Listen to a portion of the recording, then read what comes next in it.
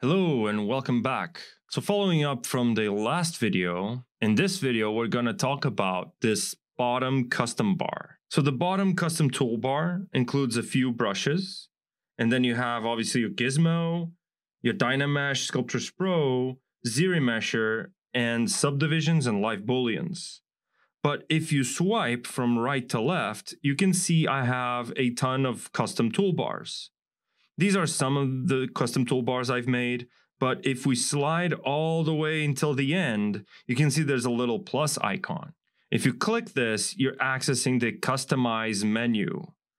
Alternatively, to access this menu, you can also tap this little button on the top right, and it will pop up. So in this menu, you can slide over here the custom toolbar that you wish to customize, and as you're customizing it, if you click here on this top left button, you can access the brushes, the alphas, textures, and materials.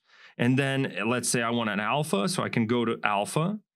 And now I can come over here and select an alpha and just click and long press this. And now I'm moving it around and just drag it down to the bottom.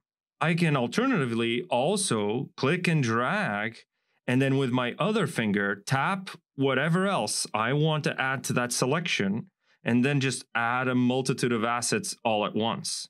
This works also for brushes and also for alphas, textures, material. If you're using the full version of ZBrush for iPad, you can also access any of your custom brushes and just make your own custom toolbar with just those user brushes. In this same menu, you can also access the quick menu in order to customize that. But we're going to take a look at that in the next video.